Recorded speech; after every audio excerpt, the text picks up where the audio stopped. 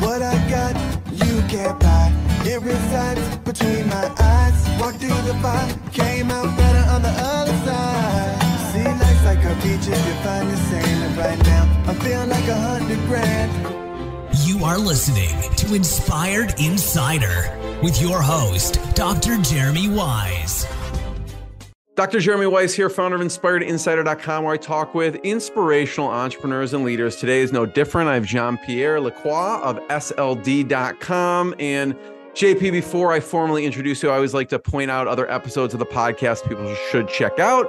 I did one, JP has been in this industry for several decades. I don't want to age you, JP, but there was another interesting one, Kevin Hurrigan of Spinia Tech. He had an agency since 1995. JP beat him in this regard. That was a really good one. Just seeing the evolution of the online space, the industry, and everything else, which we'll talk about on this. I had one with Todd Taskey. Todd Taskey actually has the Second Bite podcast. He helps pair private equity with agencies, and sometimes he finds they make more when the second bite than they do on the first. So he basically talked about valuations, agencies, what people were working on, and how they can best sell their company. So that was an interesting episode, and he's got some great guests who have sold their agencies. So those are good ones as well. And this episode is brought to you by Rise 25. At Rise 25, we help businesses give to and connect to their Dream 100 relationships. And how do we do that? We actually help you run your podcast. We're an easy button for a company to launch and run a podcast. We do the full strategy, full accountability, and the execution for the podcast. JP would call ourselves the magic elves that work in the background to make it look easy for the host and the company so they could just, produce the content and, run their business and not have to worry about all the other things. For me, the number one thing in my life is relationships. I'm always looking at ways to give to my best relationships. And I've found no better way over the past decade to profile the people and companies I most admire and share with the world what they're working on. So if you've thought about podcasting, you should. If you have questions, go to rise25.com. You can email us support@rise25.com. I'm excited to introduce Jean-Pierre Lacroix, and he's the president and of the branding and design firm Shikatani. I got it right the first time. Shikatani and Lacroix, and their website. You can tell how experienced their a company is by their domain name, right? Their domain name is SLD.com. That again, probably back in the day, it wasn't as tough to get something like that as it is now. So, but SLD.com, they started back in 1989 and maintain a focus on the latest and emerging trends. They've helped Fortune 500 companies transform their brands and organizations through the unique ThinkBlink process, which we'll talk about. It combines strategic foresight, design innovation, and consumer experience engineering. So, JP, thanks for joining me. Well, thank you, Jeremy. And it's great to be here and share some of the insights that we've accumulated over the many years, actually 34 years to be exact. And this is my second company. So I've been in the design industry and branding industry for over 42 years. Wow. So seen a lot, done a lot, learned a lot. Talk about SLD and what you do a little bit. And if you're watching the video, you could see I have their website up here. You could see the ThinkBlink. And we'll scroll through some of the things here. We see Let's Go Raptors, Coors Light, Regions Bank. Talk to people and tell them what you do. Yeah, so we are a brand transformation agency. So we help brands ensure that they remain relevant in the marketplace. And we do that through a very thorough strategic process that's linked to great creative. And so ThinkBlink is the foundation of our gestalt. We coined the phrase close to 34 years ago called Blink Factor.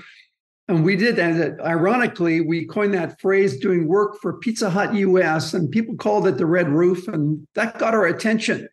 And then we started looking at, why do people call it Red Roof and why is that important? We found out that 40% of all communication is visual, 80% of that is color and shape. So when you think of great brands like Regions, they own a color and shape. KD owns blue. I mean, great brands own a specific color and shape. It helps them stand out. And now think back, 34 years ago, the average supermarket had 20,000 products. There are fewer retailers in the marketplace. And if you go now to the supermarket, there's close to 80,000 products.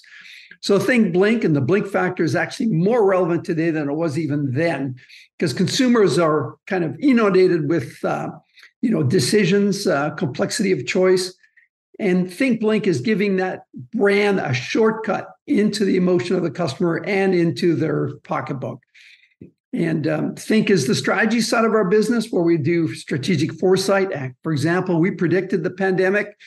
I hate to say this, but we saw that trend as part of every year we do the top trends in the marketplace. And in 2018, we predicted the pandemic would be here. We were off by, I think, 6 months. Blink is how do you connect those strategic. What made you predict that? What were you saying? We do, interesting, we do a trend scan in the industry. We look at what's trending, some of the issues in the marketplace, what's in word count, on the website and Google Words, what is trending upwards, what's trending downwards. And we're tracking climate change and impact of climate change. And one of the things that came up was the bird flu and some of the viruses that were growing in some of these kind of hotspots in the marketplace. And, we have an office in Shanghai, and we were going to the wet markets. We said, this is just a perfect environment to incubate, viruses. And we were not that far off. So those are the insights, and we do that every year. So if you go to our website, you can see what we predicted last year, see how accurate we are. I think we're trending about, of the 20 predictions, we get about more than half of them right. Which page is it on the blog page, or? It would be under blogs. Okay. Yeah. We'll White papers are the studies we do. We have podcasts, publications. We've written many books. For example, these are white papers. We just finished a major study for the banking industry on DEI, diversity inclusive, both in retail. We did a big study on the customer ideal seamless experience. So we're very much, our focus, our mantra is inspire the future of customer experiences. You can't inspire companies if you don't provide them with insights on what are the trends shaping the marketplace. For example, in the banking industry, they focus so much on digital transformation. They're missing the mark on driving what is needed in the marketplace, which is alleviating the customer's financial anxiety. So advice plays an important role. I'll be speaking at a conference tomorrow in the banking industry on that. We talked about the circular economy for retailers. That's a growing trend happening in the marketplace. Again, these are all studies that we ask consumers their input. Very often we'll also ask industry leaders. They give you some insights. And we also do a lot of strategic foresights. If you scroll down there's one on the future of healthcare, humanizing the health and wellness clinic, where we actually have come up with concepts on what does the future of healthcare look like? What does a hospital look like? What's happening in the marketplace where you're seeing a split between critical healthcare and what I'll call wellness healthcare. And what does that look like in the marketplace? And what's driving those behaviors? What are the trends driving those behaviors? And so we get right into sharing those insights and those facts. And it follows a lot of our, what I call engagement models, and the attract, transact, and retain. And we get into designing those. In some cases, we create virtual reality, and we use neuroscience to validate. So it's not just what people are telling us, but it's also how they feel about those experiences. Because we know that, more than 60% of all buying decisions or brand preference are driven by how we feel, not how we think. So it just gives you a glimpse. This was actually a wellness chain that we did in China. They're 3-story cosmetic surgery. We do a lot of work in the healthcare category, but it gives you a glimpse of our thinking. This is part of our Inspire the Future. It helps us kind of frame where the future could be in these different scenarios. That makes it fun. A picture says 1,000 words. And if we can visualize something, very often that's what people were able to create. The more you can envision the future, the more you can create a bridge to that future. Talk about the ThinkBlink process. I mentioned it briefly, but I'm sure when companies come to you, you have a certain process that you've honed in on over a couple of decades. Yeah. So very often a client will come to us with a challenge. We've lost relevancy. If I look at M&M Meats, a company that invented the frozen food vertical retail category, were a pioneer in the marketplace for decades, but they lost their relevancy because the young consumers, it was an environment where you went to a counter and looked at the flyer and picked items in the flyer. And so the challenge is that, number one, millennials and Gen Zs weren't shopping them. Number two is that they were only selling elements around the flyer. They had, 450 products, of which 20 to 30% of them are signature items that you can't find anywhere else. And so the think process is, who's the customer segment we're appealing to? What are the key drivers of the category? What are the unmet need states? How do we develop, how do we drive value that isn't there in the marketplace today? Because you can buy some of these products or a lot of these products at a supermarket. Why would they come to M&M? What is it that would drive them to come to this retailer versus a supermarket? And then we look at the entire customer journey part of the think process. Where are the friction points? Where are the opportunity to pivot and drive value? And then we take all those insights, customer segmentation, value proposition, unmet needs, and then we translate that into execution, which is the blink factor, the blink. How do you connect with consumers in that split-second decision-making process that is highly emotionally charged and is linking that strategy with the design and bringing them together? And this is a great example of an organization that's been on the growth path since we've done work for them. They're growing at 20 to 30% a year in a very competitive marketplace. They're competing with supermarkets. They're competing with convenience gas retailers. They're competing with online venues. And so how do you differentiate yourself? By providing advice on how to plan meals. I've got 10 people coming over for dinner. What should I have? What should I prepare? What's the portion size I should provide? They provide all those great insights and great product. What were some of the friction points you discovered? Well, number one is consumers, when the average consumer, when they're hosting guests, they really don't understand, what are the portions I should provide? How many shrimp should I have? How many appetizers should I provide? What's the cook time that I need to have all these things? Because, you're preparing these foods, they need to arrive hot when your guests are hungry. And so, we converted these, sales individuals, these retail clerks, into meal advisors and really helping the customer map that entire meal. How many guests are you having? Do you have food allergies? All these things. And then we designed the store that starts with appetizers and goes across the vertical categories. What's your protein? What kind of dessert do you want? And that helps frame the journey with the customer, helps eliminate the anxieties that they have on what should I serve, what's going to go well with what, the pairing of products. And that's what M&M Food Market have done a great job. They've really focused on those pain points and create an environment that is self-shopped, where the clerk, the meal advisor, can guide that customer through that journey. So the customer journey, JP, is also built into the physical space. So like if they're moving across, they can go, well, it kind of follows a logical, when I'm in a grocery store, I'm like all over the place, right? And so it's like, oh, here's the appetizers, and goes towards like where you should be going in the order of the meal type of thing. Yes, absolutely. And more importantly, when you look at the physical and digital transformation happening in the marketplace, when we did our seamless study for the banking industry, what we identified is that digital transformation actually ends at the retail door. It doesn't continue seamlessly into the physical environment. And so most organizations, retailers, and financial institutions, and the service industry have really put a lot of emphasis, accelerated by COVID, at their digital transformation. But they stopped at the door, right? And the reality is sales happen at retail. And so enabling and empowering the staff to have the right information at their fingertips about their customers and their customer preferences was missing. And this is what we are driving here for M&N. It's making that seamless experience from online to pick up at the store. And we did a store pickup way before COVID. And so they were well prepared during the pandemic to meet the needs of their customers.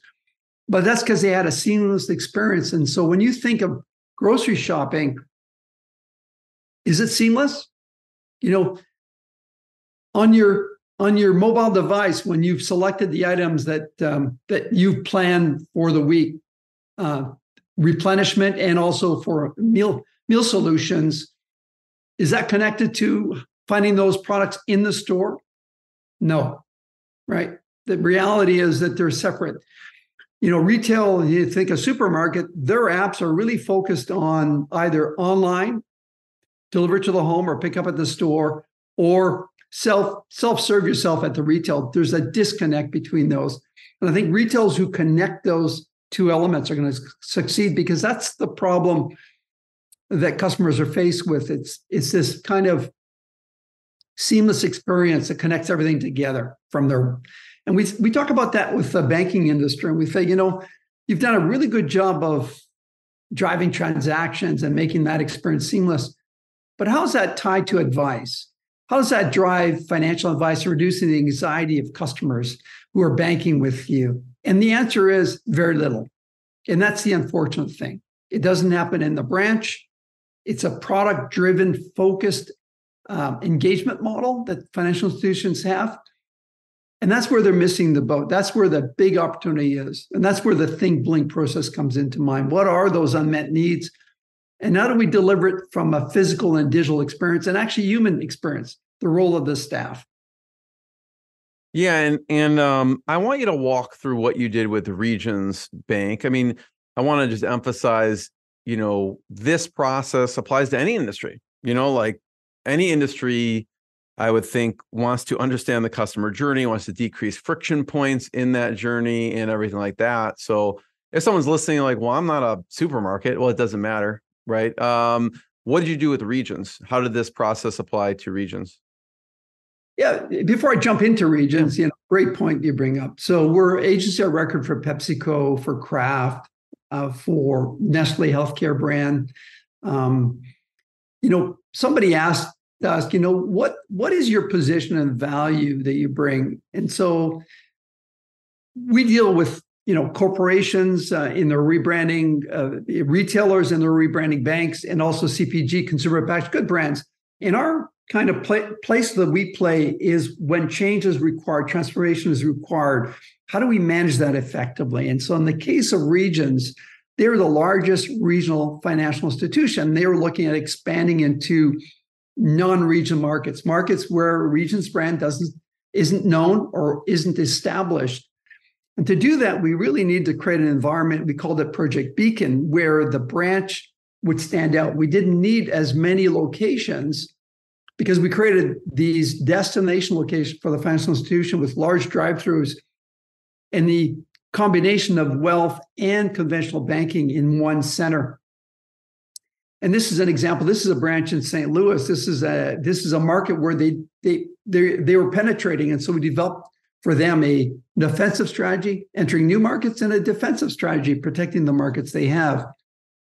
And part of that exercise is the Fizzy Digital, looking at, what's the newest technology in ATMs and ITMs, and where does those technologies play in the customer journey? And then how do we convert the journey from a transaction-focused journey into one that's more health and advice? How do we empower these CSRs, consumer representative agents, into universal bankers? And then what's the role of digital? How do we make it tetherless? How do we break down those barriers where the customer is willing to sit down and have a conversation? How do we eliminate the queue lines where customers feel comfortable? They know where they are in the queue, but they're comfortable to reading information about the company or services, because we know through research that when customers are sitting down, they're more apt to read information about the organization. And so that was the entire journey. they've been transforming their branch network since we did this. We did this about 7 years ago. And we developed a channel strategy. We looked at, flagship branches, suburban branches, drive-through branches, self-serve branches where there's no tellers, and then micro branches. These are small community branches inline, on a high street location. So giving them the toolkit that allowed them to deliver those experiences consistently across all of those moments of truth for their customers. JB, how have you, when we first got on, we were just talking through a few points, and how have you been able to remain relevant, right? Looking back a couple of decades ago, and, I think I had Michael Gerber on, and I forgot what the small business stats are, but most don't last a year or 5 years. Like the percentage has greatly decreased, and you've been at it for a couple of decades. How have you been what were some of the evolutionary things you had to put in place to remain relevant? Well, first thing is we not only do we a trend analysis for our clients, but we do one for our company. So every year we review, what are the needs that our clients have that are not being delivered by their other partners. I use PepsiCo as an example. We started the relationship on the Tropicana business. We've evolved from Tropicana to their HCR record for all their packaging on all their brands, both food and beverage. And then we saw an opportunity to create a digital life for their brand. So we've got hired to develop their website for Tropicana and Montelier water. And then they realized that, that we have this thing called Think, which is strategic and positioning. And so we got involved in a developing positioning program for some of their brands. And we also run their innovation fair. Since we have capabilities to create these built environments, these physical experiences, so why don't you apply those principles to our annual innovation fair that we have that they host every year? And so it's about doing an assessment of where are those needs that our clients and challenges that our clients are having. And a lot of those insights come from our research we do. Like we did a research for one of our clients in the CPG brand on the circular economy, recycling. We did a big study for our CPG clients on rewards. What's the impact of rewards on purchase behavior? For banks and retailers, we've done a lot of work on the effectiveness of digital signage, employee engagement, training to, seamless experience. And so these studies that we do for our clients and the industry are also studies that we look at where are those unmet needs that we can fill within our range of capabilities that we can fill those needs. And that's kept us relevant. We've been doing, Jeremy, we launched a podcast called Design Lounge 20 years ago. When people didn't even know what a podcast was, you talked about our SLD website. We were one of the first firms in Canada in our industry to have a website. People said, why would you want a website? What would you use the website for? And I said, it's all about creating relevance and visibility in the marketplace. And you're right. And we get approached, the most recent was $20,000 for our domain name. And, that's not the enough. value of that is much more than the dollars. For sure. Talk about how you design these studies, right? You're doing them for your clients, you're doing them for yourself. What's the method that goes behind actually coming out with the study? Yeah, so we sit down with the client. We look at what, based on we map out the journey of the project, and we identify the key insight. And then we do a discovery, and we look at what information is available for us to be able to deliver that experience, that transformational experience. And very often there'll be gaps in the information. They don't have clear personas for their brand. They don't have a clear defined segmentation, or maybe the segmentation was done 20 years or 15 years ago, no longer is relevant. And so we identify, here's the information we need, here's the gap, and then here are some of the tools. And so depending on the budget and the level of risk, we have tools internally that we use. We have access to 500 million consumer respondents globally. But we'll also use companies like HotSpecs, which we've been working with them for the last 25 years. They invented the emotional research They developed tools to understand the emotive factors driving consumer behavior, which lines up with our brand. And so we'll work with the client based on budget, the level of risk, what kind of insight tools. For the bank in China, Jishan Bank, where they were building a branch of the future, which was radically different than what was out in the marketplace, we convinced the client to do neuroscience and virtual reality. And so about a month before the branch opened, we brought 20 bank customers into a cafe, and we used virtual reality goggles and neuroscience caps, and we asked them to go through the journey of that branch experience to evaluate where there could be some friction points or some anxiety points. And actually, we then took them, because the branch wasn't open, but it was complete. We took them through the physical branch with the cap on, but without the goggles. And then we correlated the same journeys to first validate the findings and then validate the technology. And we found out there was only a 10% difference in the variance between the real world and the virtual world. And the variances really resulted in smaller rooms where they couldn't navigate around the desk. That created mental barriers that they didn't have that issue in the real world. But other than that, great response. So again, to answer your question, Jeremy, we take a look at what are the gaps in the insights. And those insights are also to help drive and eliminate biases. Most clients come to you with a challenge, and they already have in their mind what they think the solution is. And it may be the right solution. Very often it isn't. And so our role using insights is to debunk some of these biases so we get them on the right journey.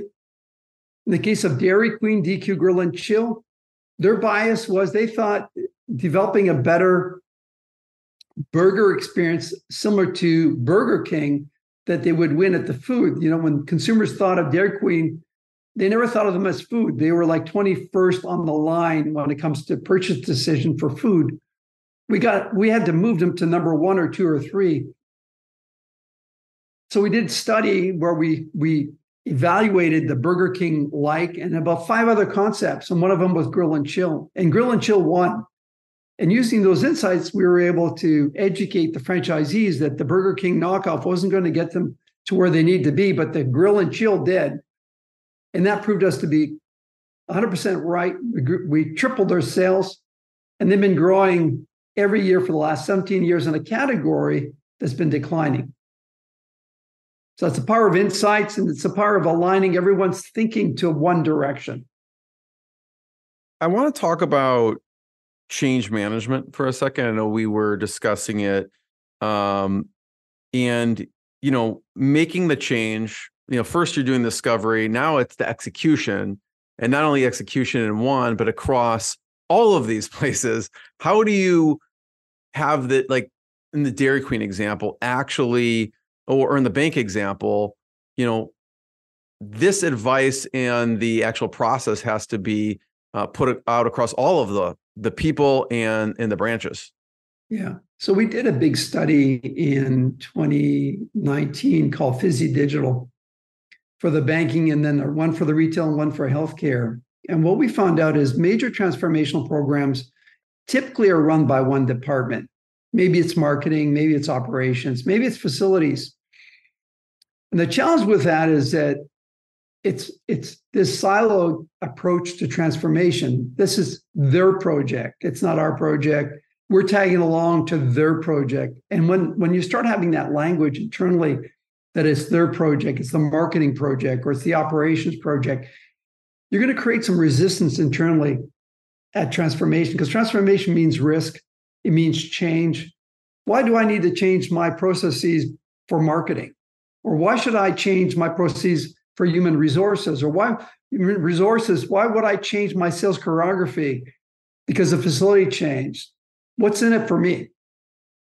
And although we think altruistic about organizations, the reality, most organizations are very silo-driven. So the task is to create a task force that brings all of these diverse individuals into one room, and to create a journey that allows input along the entire process by all these stakeholders. So I always say the ultimate goal of transformation is no longer our idea. And it's no longer the idea of the champion department that brought us in. It's the idea of the organization, that everyone had to say that this is going to move the entire organization, not just a department. And that's where transformation is successful. Where it fails is either it's top-down driven, we're going to do it this way, my way, or that it's aligned to a single group within the organization where other people are involved in advice, but they don't have a stake. And then finally, what gets measured gets done, what gets rewarded gets repeated. So one of the key things we do at the front end of this is identify the key metrics that are going to drive transformation. We call that the trust ladder. We identify during this transformation that is done in steps, what are the metrics we need to measure that allows us to move to the next level of change?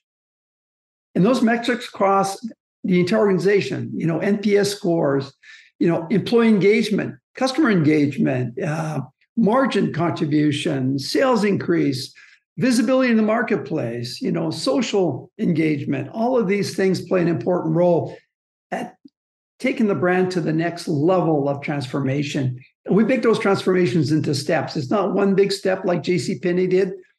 They lost the franchise, lost their customers. We do them in incremental steps towards a final vision. For your organization, how do you get everyone working and rowing in the same direction? What are the things you do? Well, we have 4 pillars. One of our pillars is inclusive. It's been there since the beginning of the company. And so if you came into our studio, you would see that we intersperse account people with creative, environmental designers, we call them brand environment designers, visual designers, graphic designers, strategists. They're all mingled together. And we put teams together on a project. And we solicit, like during brainstorming session, we solicit input from everyone, from the accounting department to the strategy team, to the creative team, to the account team. There's no bad idea, and there's no ownership of where those ideas need to come. And I think having that inclusive culture allows for diverse points of view. And I will say one of the other factors of failed transformation is that the organization didn't include diverse points of view. They've kind of filtered people who believe in the same thing, which is wrong. You need some challengers in those ideas to kind of set the agenda in the right direction. It's good to have people against what you're trying to do so that you can understand what is driving those challenges so that you can find out, do we need to do a course correction? Or do we need to do a better selling job of the benefits of what we're trying to do? And so internally, it's inclusive. JP, let's go back to the beginning when you first started this, right? What were some of the client milestones, right? Now you work with huge brands, right? What was it like in the beginning? What point did you have your first big breakthrough client? Jeremy, that's a great question. So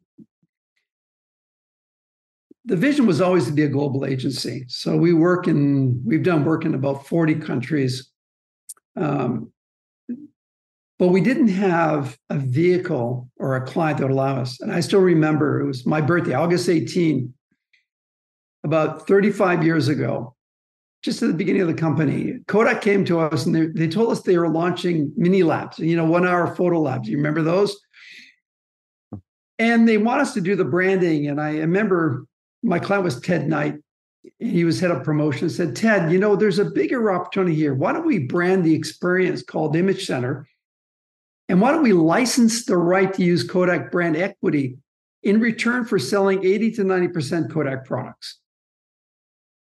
And he said, that's a brilliant idea. So we pitched the idea to the head office in Canada, and they liked the idea, and they hired us to come up with some concepts so that we could then pitch Eastman Kodak on developing that program.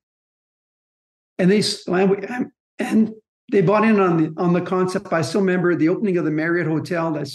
Kodak had a major conference. We built a prototype of the Kodak Image Center at the conference, and we launched the program. And we did 180 stores in the U.S. We did throughout Latin America. We did Kodak Image Centers. We did work in Asia for them. We were about to open stores in Russia. And obviously in Canada, we did 600 stores in that journey. And so that allowed us to get on a kind of an internet or the flavor for international work. And that just continued from there. So Kodak was a pivotal one. Yeah. Let's talk on the hiring side, right? Yeah. That happens to an agency. It's amazing, but now there needs to be, you're smiling because you know what I'm going to say, that has to come with people too and help release this. Talk about how do you manage bringing on a big client with the company and hiring? Yeah. So I think the first thing, Jeremy, that, in my career, my journey, I think a lot of the culture of the company and kind of the vision of the company is driven by the founder. So I'm constantly always trying to improve myself. I'm a feverish book reader. And when I interview people, the first question I ask them, what's the most compelling book you've read in your life? What book are you reading today? To me, it's a bellwether of, are you someone who has appetite for growth? Having said that, we have, I would say 70% of the people in our company have been with us for over 10 years. I have, I'd say 10 people who have been with me for 25 years. And they stick with us because we provide them with a diversity. One day they're working on a bank in China. The next day they may be working on an immersive experience in New York. They could be working the following week on a packaging project or a new identity program. And creative people like change. They like different challenges. They don't like doing the same job over and over again. And that's what we bring to the table. But we also look at, what is the ask from the client? Who's the most qualified from a standpoint of fit for that client's task? And then we'll look at our team and assign those individuals. But the reality is, from a strategy side, it's the same team working on strategy. And why that's important is, I call it learned behavior. The more we can learn from different projects and different client challenges, the richer that library of execution becomes, or that library of strategic insight comes. And that's really what we focus on. What were some of the key positions you had to put in place that you had to hire for? Like early on, I imagine it was a few people. What were some of the key positions you put in place throughout the years? I think the two critical positions. One was a CFO. I spend my time in meetings, presenting, strategizing, traveling. I need someone who's going to watch the pennies, right? And most companies fail because their cash flow, it's not because their sales are not there, because their cash flow is terrible, right? So I wanted the CFO to, hold me accountable, tell me no when it's appropriate, and tell me yes when it's appropriate. So that was a key hire, and I made that person a shareholder in our company, or a principal in our company. The other one's to have a head of creative that bridges all of our disciplines so that we could break down the silos. The worst thing I could do is have a VP of a brand environment, a VP of digital, a VP of graphics, a VP of strategy, but nothing linking them together and ensuring they work together. And so Richard joined our company 25 years ago, and I made him EVP of creative and innovation in our company. And he's also a principal in the company. Those are the two critical hires. And then obviously, as we evolved, we hired somebody for digital a long time ago and continue to hire for that category. We have some brilliant people, both technology, scientists, and digital content. And then obviously strategy. If I look back, we were always a strategy first agency, but I look back 15 years ago, 20 years ago, I was running strategy, and I had, the account team helping me, but I was leading that. Now we have an entire strategy team. Talk about the CFO for a second as an example. What's your thought on hiring within or looking outside? Versus, I know some people they want to cultivate people and they're moving them up as opposed to bringing someone in from the outside into that position. Well, we didn't have anybody. Well, first of all, the role that was there, the young lady that I had passed away in cancer. So we were forced into a situation where we needed to search for somebody, and we didn't have the talent in-house. They were all junior. they're executors, if you like, very talented, but executors. So we needed somebody from the outside. And I preferred to look at someone that had our industry experience. Bringing somebody from the banking industry or from the retail industry, yeah, they're very talented, but we're an industry that sells intellectual material, like non-tangible material. And so having someone who's been in and understands those dynamics is really important. So if you're going to hire a CFO in a critical role, I would look first, are there gaps within your organization? In our case, there was. And number two is, hire someone that can build on your weaknesses, your personal weaknesses as a founder, but also can help you manage those transitions. I mean, thank God we had our CFO, 2008, and if I look back, COVID, managing cash, all of those things, we came up profitable through COVID, which is unheard of. So understanding where your weaknesses are and having the right person is really important. If you talk about managing projects, these projects seem very big, very complicated. I'm curious from maybe how do you run them as far as the teams go? Do you have certain pods, or how do you break that up? And then from a technology perspective, are there certain technology you like using, like CRMs and project management and SOP type of things? On those two fronts, the people side and then the technology side. So we're very much a client-centric agency. And so clients want to deal with one individual within an organization. And so we'll always assign a key lead on the project. And the good news is our account team have again, similar to the designers, have diverse experiences. And so our head of account management on brand environments has strong digital experience, strong packaging experience. So they can run a private label program, they can run a digital program, and they can run the architectural part of the program, right? And so we will always have a single point of accountability. Now, if it's a huge project, we will assign other account team members at the executional level of the project, but there'll always be one lead. And the client then can focus on that individual. They have support within the organization. If that person's on traveling or that person's at another meeting, there's always a team here that the client's questions get answered. The second thing is that, you ask clients to define our business. 24 years ago, we did a private label program for the second largest retailer in Canada, Sobeys. Now, Sobeys located at the time in Stellarton. Stellarton was this small town. It was a mining town, about 2.5-hour drive from Halifax, which is a 3-hour flight from Toronto. And we were doing 3,000 SKUs, stock keeping units, in a period of 17 months. And so intense communication management of project. And so we launched, as we pioneered web, we launched a thing called Team Client. And Team Client was a web-enabled project management platform that tracked everything we did, from briefs, estimates briefs, timesheets, to content management, to email management. And that has stayed part of our system. There's nothing else like it. It'd be easier for us to license some of these platforms. There's nothing like it.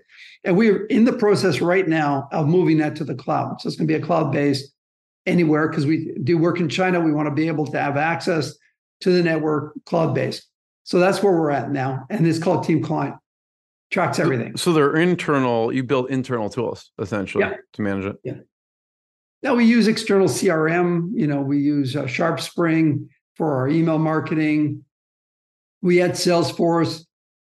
Now we use SharpSpring because Salesforce is a great platform, but it's geared towards large companies, not for small firms like us. We also use Nimble, which is another CRM platform. It's a content management for our Salesforce. And then we use a social media platform called Meet Alfred, which is fantastic. That allows you to connect with your clients on social media like LinkedIn or Twitter.